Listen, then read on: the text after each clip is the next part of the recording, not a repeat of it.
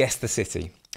When Sadie moves there, Dov, her boyfriend, wonders, quote, did she know about the earthquakes, the fires, the floods, the drought, the smog, the homeless, the coyotes, the general sense of looming apocalypse? Did she know that drugstores closed at 10?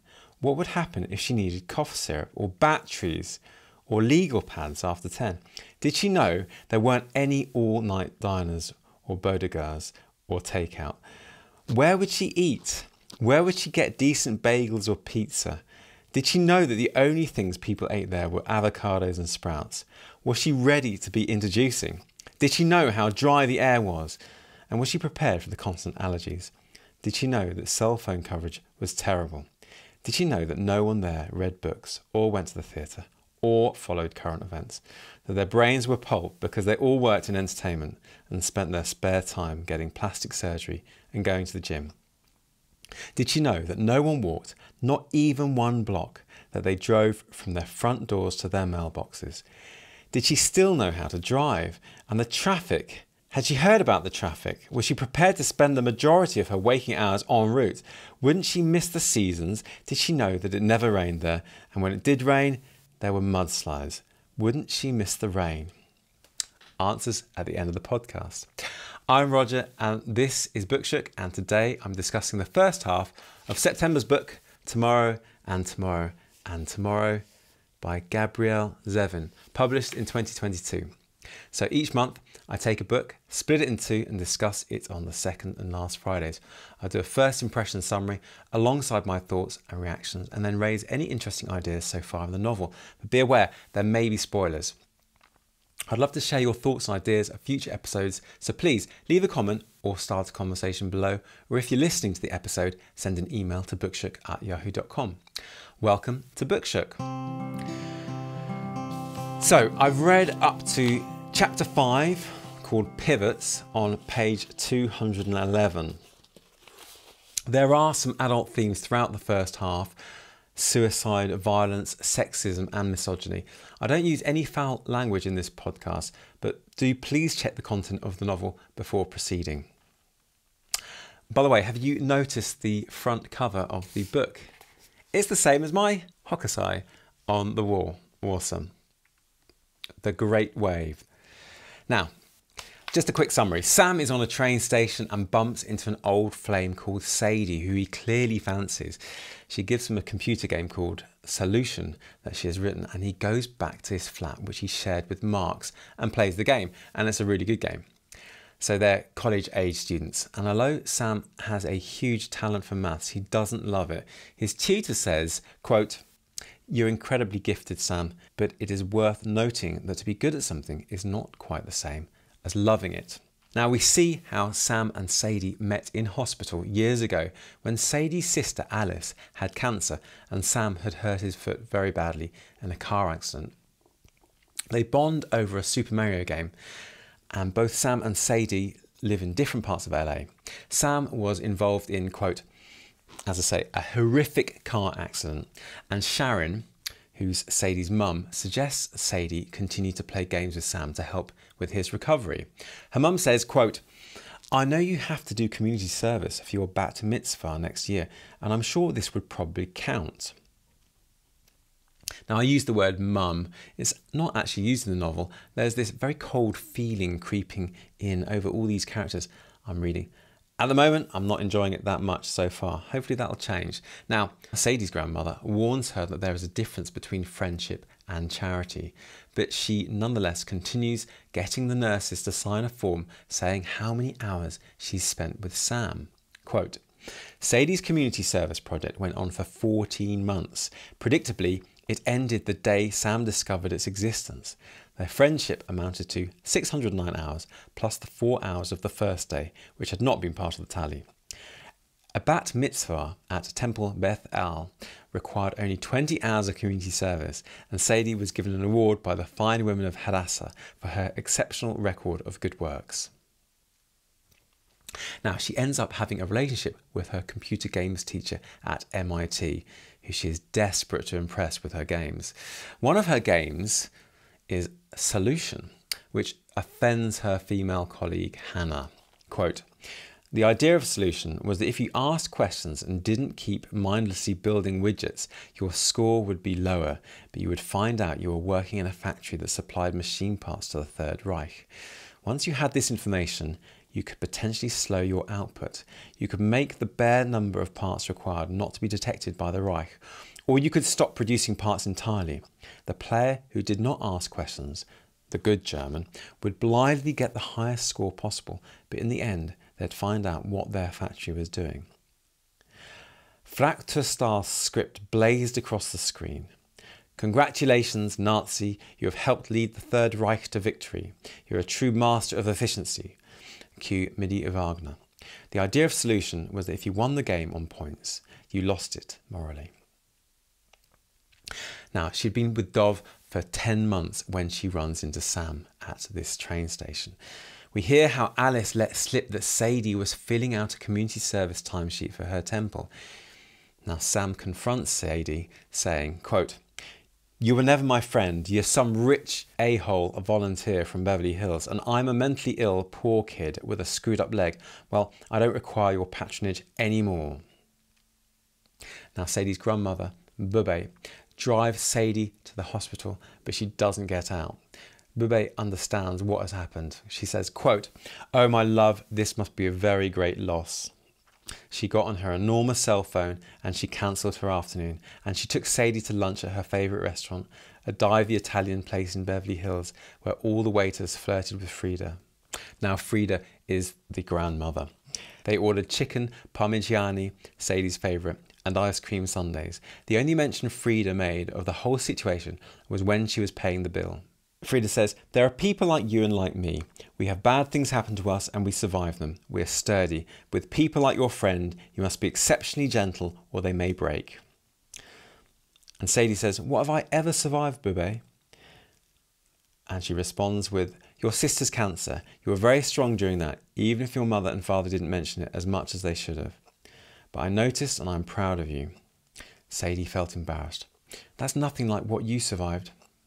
And Bubba says, "It is no easy matter being the little sister, this I know, and I am also proud of you for befriending that boy."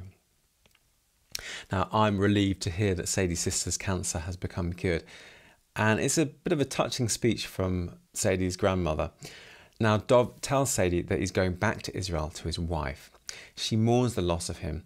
They play Metal Gear Solid together, and she feels a bit like the character and realises that stealth might be a good strategy for her in this particular moment. Quote, "She would be here in this room with Dov, but she would not provoke him or engage him unless she absolutely had to." Now, she's disgusted by the casual sexism in this game, Metal Gear Solid, and there'll be more on that later. Then we go back to the present, after they've just bumped into each other, and Sam travels to Sadie's apartment since he has been emailing her and she has been ignoring the emails. He's been imagining ideas about how he can improve her game solution. She's cold when he meets her and appears unkempt. She goes back to sleep and tells him to see his way out. On the way out, he steals a disc of hers that he sees. It's her student game called Emily Blaster, based on the poetry of Emily Dickinson. What a little thief. Now, his roommate at college, Marks, says that she might be depressed and that he should go around to see her every day to show that he cares. Now, to me, my concern is that he may just be an annoying stalker if he does that, but he does anyway. And Marks gives Sam advice such as, quote, "Get her to take a shower." I mean, really? They've been estranged for years. Come on, reality check, surely. Now, Sam continues visiting Sadie and offering her little tokens of his affection.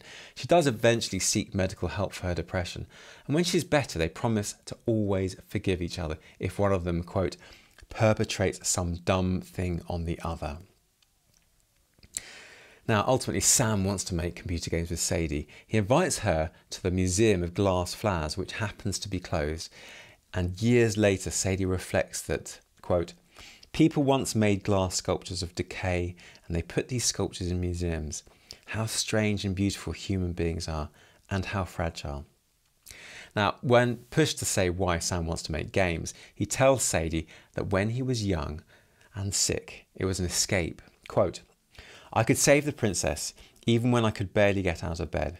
So I do want to be rich and famous. I am, as you know, a bottomless pit of ambition and need, but I also want to make something sweet, something kids like us would have wanted to play to forget their troubles for a while. They decide their computer game will start with a shipwrecked child.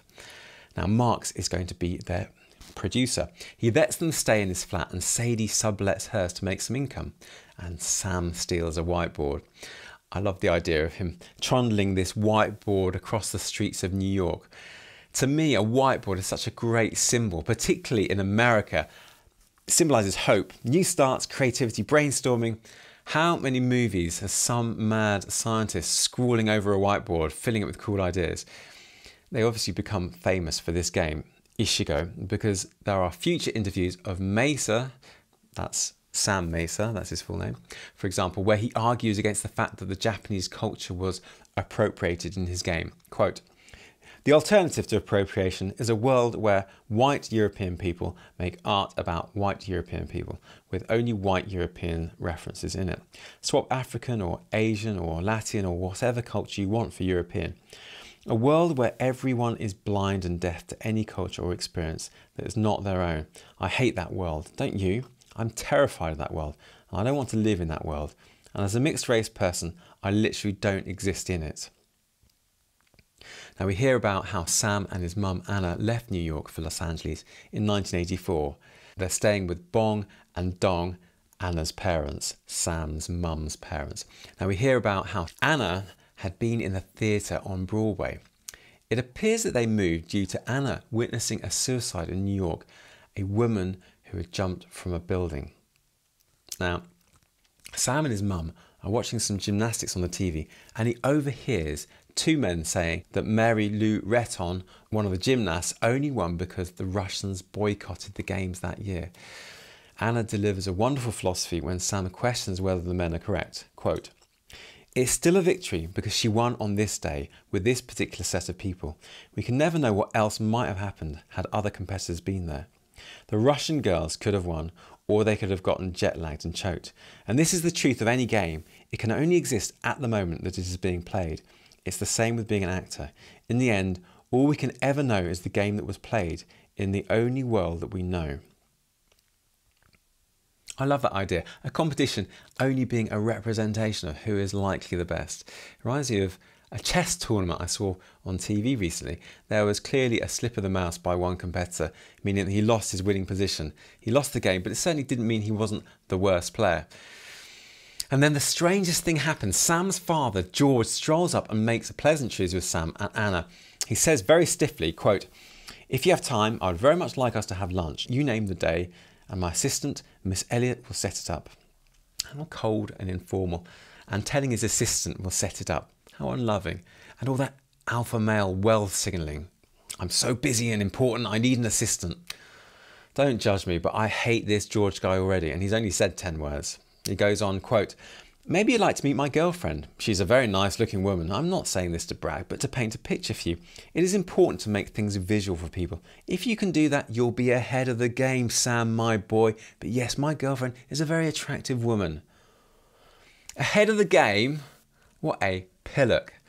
That's British slang for idiot, if you're elsewhere in the world. Now, Marx does a lot of production help. He funds the broken computers and gets supplies. He's grown to like Sadie quite a lot. He asks Sam whether it's okay if he has a relationship with her, and Sam's not too bothered, but he knows that Sadie isn't that keen on him. Sadie struggles with the graphics engine for the game they're working on, which is called Ichigo. So, shock horror alert. She gets in touch with Dov. Now, Dov caused her to slide into depression. This doesn't sound like a good move. But Sam wants the engine that Dov has made. Sam says, quote, "Ichigo," their game, "is going to be completely original because we made it. If you have access to a tool that will help, there is no reason not to use that tool. Our game isn't going to be anything like Dead Sea," another game that Dov made. "So what difference does it make in the end?" Now, let's just assess the book so far. I'm finding it a little bit boring, very gamey and techy, and I love games, but no major stakes yet. A bit yawn. I really hope it gets a bit more interesting. Anyway, Sadie sees Dov again. She gets use of this engine, Ulysses, and ends up moving back in with Dov. Now, I was really hoping this Dov character would be written out of the novel after her depression. This surely is a terrible move. Walking Sadie back to Dov's, Sam slips on some ice. Then we get some of Sam's history. We learn about how this woman who fell from the building in New York is also called Anna Lee. And when his mum asks Anna, as she's dying on the ground, why she jumped, she says, quote, "I didn't know how else to leave." She sends Sam to call for help, and the kindly shop owner lets him play Miss Pac-Man. Quote, "Miss Pac-Man was no different than Pac-Man, except that she had a bow and was a miss, which in 1984 was an honorific that usually signified a feminist." Anna decides to go to LA after the experience, although she knows there isn't as much theatre for her acting as there is in New York. Roles for people of Asian descent are sparse, and she knows she'll be pigeonholed into playing, quote, "Asian hookers in cop shows and movies." Now back to Sam, and he's in hospital having hurt his foot. There's melodrama when he doesn't call Marks or Sadie. We learn how he originally was hurt in a car accident when he was young, and Marks plays through their game Ichigo, a child of the sea, and he loves it. Sadie is still seeing Dov. She's relying on him for the Ulysses engine he's created. They have sex. He plays the game and is blown away. They declare their love for each other. Now, I really hate this Dov and Sadie relationship. It's so uneven in terms of the power play in the relationship, and it makes me feel very uncomfortable. Sam and Sadie go with the games distributor for their game called Opus Games, and Sadie's not keen on them. For example, they want to classify the ungendered main character as a boy, which irks Sadie, but Sam has debts and he thinks it's a better offer. Sam really does become the poster boy for the game, even though Sadie did all the programming. Quote, "The gaming industry, like many industries, loves its wonder boys." And Sadie, next to Sam, quote, "felt herself diminish." Now, they make a sequel to the game, and they're required to make a third, but Sadie is resistant. Instead, she comes up with a game called Both Sides, where the protagonist can flip from the mundane world to the exciting, awesome, extraordinary world. It's quite snooze at the moment, lots of boring meetings, no stakes, and I'm still not enjoying the book a huge amount. Now, Sam's leg is very bad. He needs to get his foot amputated, but is resistant.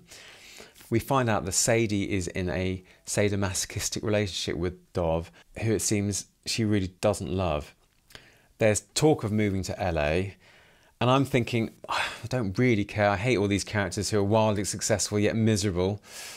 I'm being a bit tongue-in-cheek. Now, they finally do decide to make the move to LA. Sam, Marks and Sadie move out there, and Dov is a bit miffed about that. Sam has made the difficult decision to have his foot amputated, but before he does, Sadie gives him the prize for her community service, a paperweight. Sam reflects on his love for Sadie. Quote, "He more than loves Sadie. There needed to be another word for it." He also reflects on how amazing it is that they have all moved back to LA. Quote, "They'd been worried about him and they had wanted to make his life easier, and so they invented reasons, some of them even compelling and real. And they had not done this for the game or the company, but because they loved him and they were his friends, and he felt grateful."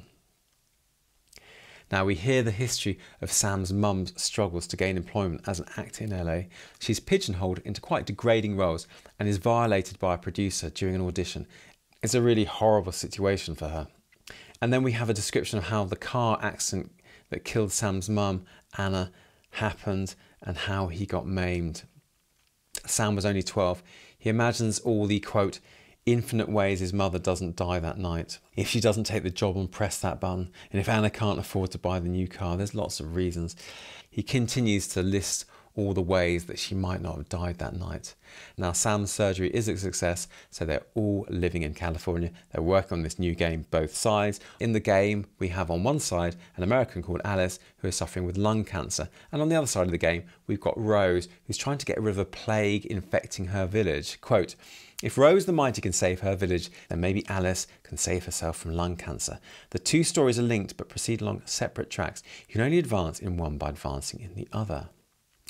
It'll be interesting to see why these two games are linked. Now, Sam suffers from phantom limb syndrome, which causes him great pain and suffering. A girl called Lola phones up Sam. Now, Lola is an old fling from school who Sam lost his virginity to, although he's never been that much into sex. Quote, Sam did not believe his body could feel anything but pain, and so he did not desire pleasure in the same way that other people seemed to. Sam was happiest when his body was feeling nothing. He was happiest when he did not have to think about his body, when he could forget that he had a body at all. Now, Sam reflects that Sadie has become distant, and it does upset him. Both sides this game is released and the team celebrate with a drug-fueled party. Elements of the story require, quote, giving up in order to move forward. The game is released, but it's not as popular as Ichigo and sells a fifth of Ichigo's units in the first week. Sadie is really hit by the failure of the game and feels very low. Now, Sadie has an argument with Sam. Seems a little bit unrealistic and overblown, to be fair. Very melodramatic, as if the implied author is trying to make a catastrophe between them using mere scraps. 1. Sadie complains that Sam takes all the credit for Ichigo. Quote, you let everyone think you made Ichigo by yourself. 2. She complains that Sam knew that Dov had been her boyfriend all along because she had a game of his with his signature. Quote, Sadie looked him in the eye. You knew Dov had been my boyfriend, and that's why you wanted me to go to him. You pretended like you didn't. Sam responds with, quote, so what if I knew? Ulysses was perfect for Ichigo. Sadie, this is crazy. And then 3, she blames him for her 3-year relationship with Dov after the breakup that caused her depression. Quote, if you hadn't pushed me to go to Dov, to get the Ulysses engine, I wouldn't have ended up in a relationship with him for 3 years. Do you know how much power he had over me and how hard it was to leave him? Now, I can't believe she's trying to blame Sam, innocent Sam, for her relationship with Dov. It's her fault. Now, we have a big spoiler alert. Skip forward 30 seconds if you haven't read up to halfway and you're planning to. We, the reader, and Sam discover that she was not depressed due to a breakup with Dov, but due to an abortion she had 11 days before Sam turned up at her room to find her in a really low state. She says that the game Ichigo was about a mother who loses a child. She says, quote, everyone thinks Ichigo is about you, but it's really about me. Sam says, what do you mean? And Sadie continues, Ichigo is about a boy who has been lost at sea, but it's also about a mother who has lost her child. I never had a child, but I might have. She turned away from him. She hadn't told anyone about the abortion, not Dov, not Alice, not Frida, and even now she struggled to say the word to Sam. You can add reader to that list, implied author. Now, obviously, it's a very moving moment in the story, and I don't want to belittle the loss that Sadie must have felt at losing a child, but part of me feels a little angry. Thanks, implied author, for nothing, for not revealing that important information at the time.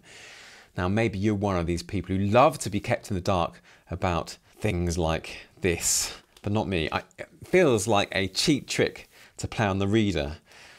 Rant over. Initial thoughts. It's an okay American coming-of-age novel. There's no blow-your-mind poetry or literature. As my mum would say, it's a bit of a blah, blah, blah novel. I hope you understand what that means, because it's very difficult to put it into any other kind of words.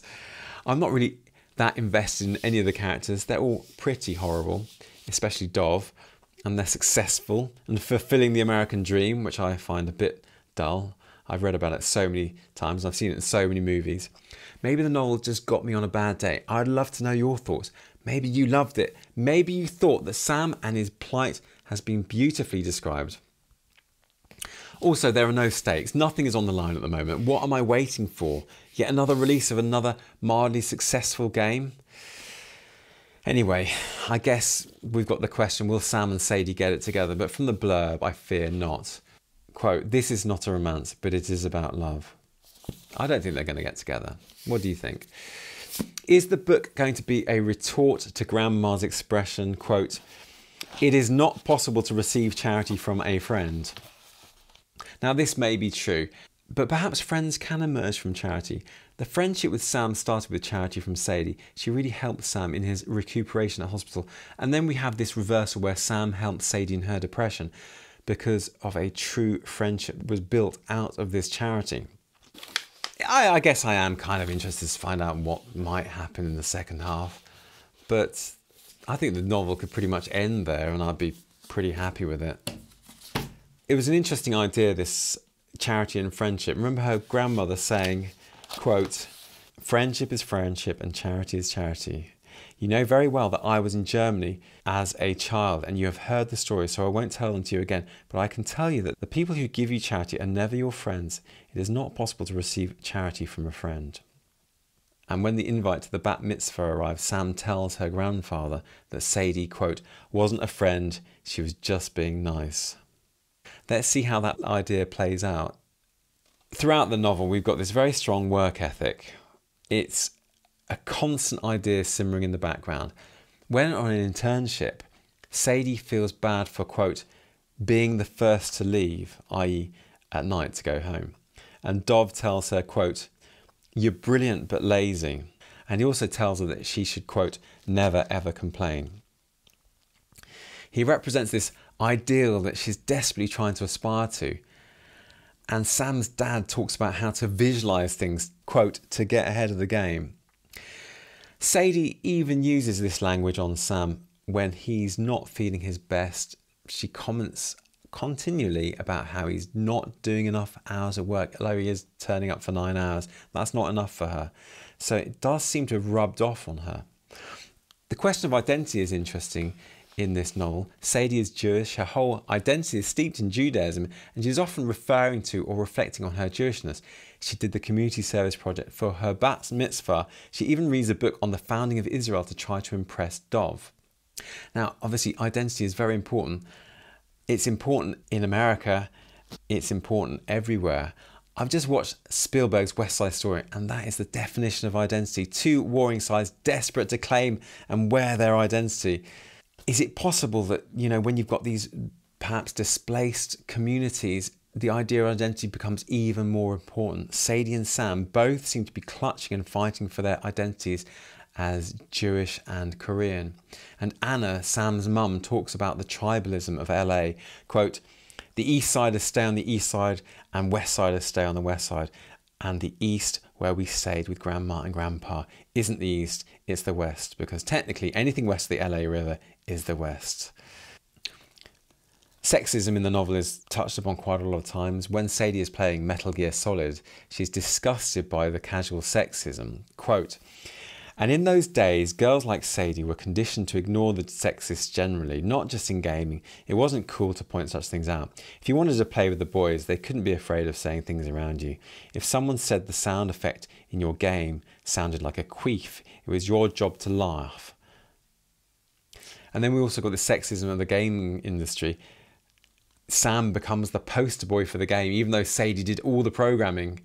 And remember that quote, "The gaming industry, like many industries, loves its wonder boys." And the games company wants to gender their main character, Ichigo.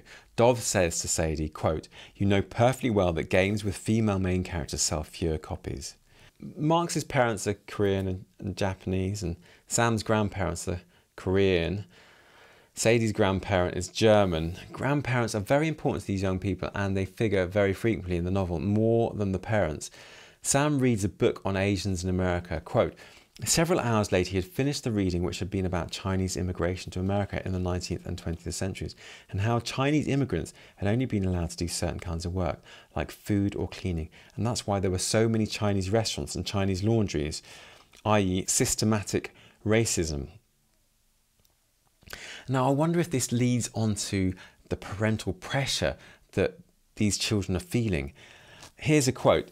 Quote, "It made him think of his own Korean grandparents back in K-Town and how proud they'd been when he'd gotten into Harvard. They'd put Harvard merchandise everywhere, bumper stickers on both their aging cars, a congratulations to our grandson, Samson, Harvard, class of 1997 banner that Bong Cha had hand quilted." That pride is a wonderful thing from the grandparents, but underneath this loving, there is also a great deal of pressure. Sam is really fitting into a mould of top student that society has generated for young people of his generation. And that pressure turns into guilt when he doesn't call his grandparents. Quote, "Sam felt guilty that he hadn't called them, and then he felt guilty that he was failing to distinguish himself in the maths department or in any other way since he'd gotten to Harvard." Sam's never going to live up to these unrealistic expectations, and pressurising expectations, surely. Now, Sam draws a maze and his grandmother frames it for Sadie's bat mitzvah. Sam says, quote, "Her parents can buy her anything she wants. Why would she want some dumb thing I drew on the back of an envelope?" "I suppose," his grandfather said, "because her parents can buy her anything she wants." We have this interesting idea of wealth and love. Wealth has nothing to do with true tokens of love. I like this idea. I also like that it was this token that Sadie kept Sam coming back to help Sadie in her depression.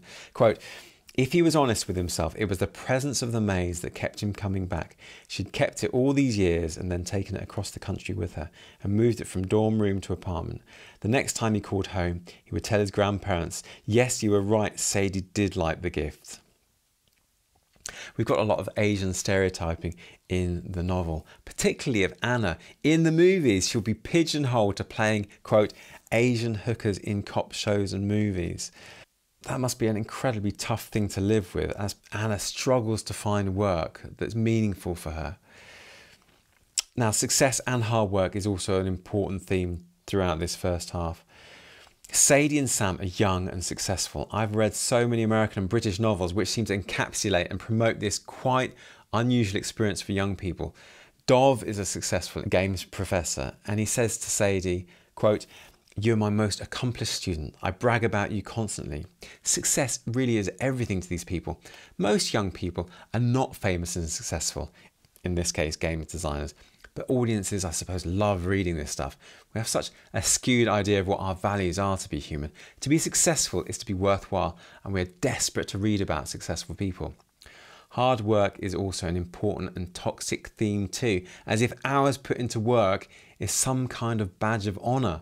Quote, "Sam had originally said he would be back to work in March, but he had not returned full-time until May. And even then, he was, Sadie felt, half there. Sam would arrive at 7 a.m. to beat traffic, and usually he was gone by 4 p.m. to beat the other side of traffic. And Sadie thinks it goes too slowly with him out of the office as much as he is." Now that's still a 9-hour day. Give the poor man a break. And there's a lot about computer gaming in the book, and Sam and Sadie share this love for games. Sam often describes things in terms of computer games. Ma Bong drives, quote, "like she was playing Tetris. Her parallel parking skills are that good." All in all, I'm undecided as to whether I like it or don't like it. I'm interested to see what happens with the second half. I want to see if Sam and Sadie get it together at all. That's what I'm thinking. Anyway, I'd be interested in your thoughts of that first half.